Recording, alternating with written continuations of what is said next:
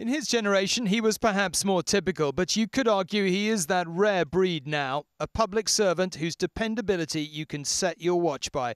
A man who has done exactly what he said he was going to do, and for almost 7 decades too.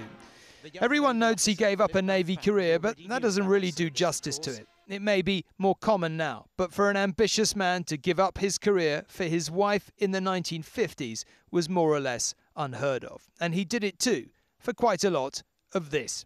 I've seen the world's most experienced pluck on David. He needed a sense of humour, and he certainly has one. The Queen and the Duke certainly do seem particularly at ease here. It was the Duke himself who decided that they should spend the actual day of their anniversary on Malta for this very private of public couples. Quite a romantic gesture. Finish?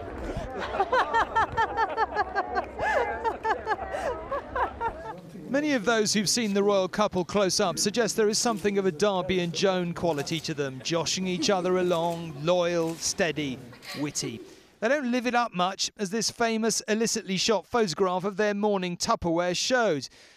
They have been given very little reason to love the media. Yes, there have been some risque remarks, but I was present for at least one notorious one when he asked some Aboriginal leaders if they still threw spears at each other.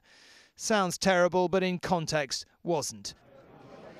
Patience was not perhaps his strong suit, as this photographer found when he was deemed to be faffing. Get on with it, the Prince said.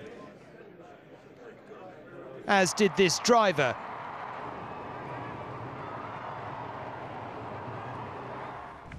It's quite a day, really. You don't have to